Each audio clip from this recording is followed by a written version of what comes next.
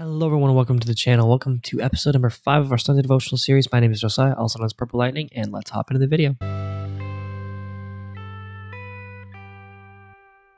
So in this episode, we're going to talk about Deuteronomy 8 and what the Israelites did during this time and how that relates to our lives and how we can apply that to our walk with God. Now, before we begin, I want to give a little context about what is going on with the Israelites during this time. But before I do that, I do want to tell you that in order to make this video, I went through and I watched one of the sermons that Jason Fieser does, and he works for Calvary Phoenix. He's a really good pastor, and this was a youth lesson, a kind of youth, young adults, college student age lesson, and I listened to it, studied it on my own, and then made my own kind of message to apply to this. So I'll leave the link to their website in the description. You guys can go check out that one and get another perspective on this same thing that I'm talking about. Okay, so the context of what's going on with the Israelites. The Israelites are God's people, born through Abraham, Isaac, and Jacob, and they have a covenant with them,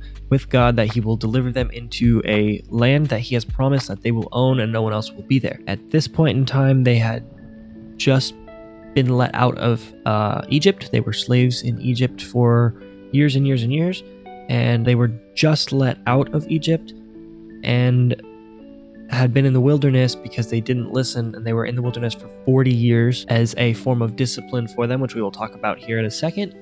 So yeah, that should be enough context. Let's hop into the next part. So I'll begin here with the Bible reading in verse 1. Be careful to follow every command I'm giving you today, so that you may live and increase, and may enter and possess the land the Lord promised on oath to your ancestors. Remember how the Lord your God has led you all the way in the wilderness these 40 years to humble and test you in order to know what was in your heart, whether or not you would keep his command. He humbled you, causing you to hunger, and then feeding you with manna, which neither you nor your ancestors had known, to teach you that man does not live on bread alone, but on every word that comes from the mouth of the Lord. Your clothes did not wear out, and your feet did not swell during these 40 years.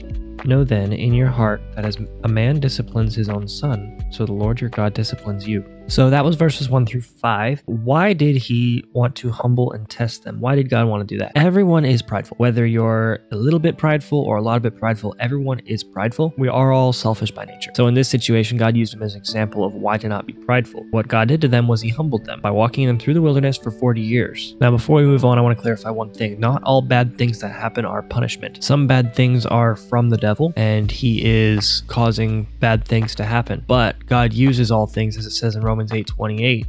God uses all things for the good of those who love him. So even if the bad things didn't come from God and they're not disciplined from God, God is still going to use them in order to teach you and give you a lesson out of it. And then maybe not just you, give other people a lesson out of it. Like God's giving us a lesson right here through the Israelites. Gave them a lesson, and we're able to apply that to our lives.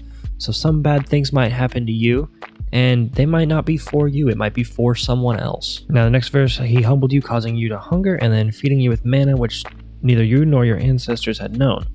He gave them food in the wilderness. He didn't let them go out there by themselves with no help at all. He gave them food. It also says right after that, to teach you that man does not live on bread alone, but on every word that comes from the mouth of the Lord. And Jesus quotes that in the New Testament. He's quoting this verse right here. Now, this verse is interesting. Verse 4 says, your clothes did not wear out, and your feet did not swell during these 40 years. So even though God was disciplining them and teaching them and humbling them, he still took care of them, still made sure for their well-being, and still cared for them. And if you could jump down to 15 as well, it says the same thing. He led you through the vast and dreadful wilderness, that thirsty and waterless land with its venomous snakes and scorpions. He brought you water out of a hard rock. Even though he was putting them through trials, he did enough to humble them, but still cared about them and cared about their well-being. But he was doing it to humble them, not to destroy them. Now then, verse 5, know in your heart that as man disciplines his son, so the Lord your God disciplines you. So as a father disciplines his child, the Lord is going to discipline you. It's the only way you can learn. You're not going to learn if you live a perfect life your entire life. It's not possible. You're not going to learn. You're not going to grow. We learn through hard times. We grow through hard times. God has to give us those and teach us how to grow through those. I want to jump back up to verse 2 right there. It says, the second part says, to humble and test you in order to know what was in your heart, whether or not you would keep his commands. Now, even though it sounds like it, it's not God wanting to test you so that he would know.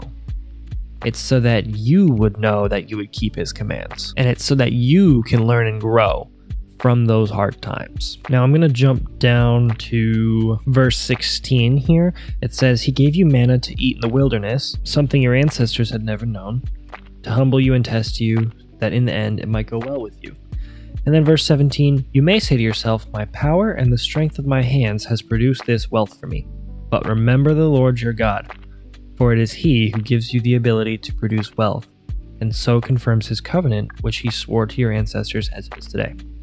Now God's giving you a warning right here, telling you exactly what not to do. You need to make sure that you remember the reason that you had these trials and the reason that you got through these trials is through God. Without him, you wouldn't have made it through these trials. That's the point of these hard times, these trials, these tests, these humbling experiences.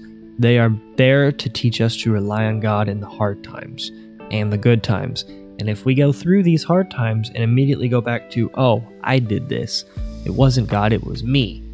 That's what God is cautioning us on right here. He doesn't want you to go back to not praying and not relying on him for your safety and your well-being. Ready? Well, I'll pray and that'll be it for this episode. Dear Lord, I come to you in prayer to be with this viewer. I pray that you would help them remember you through the good times after the trials. I pray that you would help them through the trials as you promised.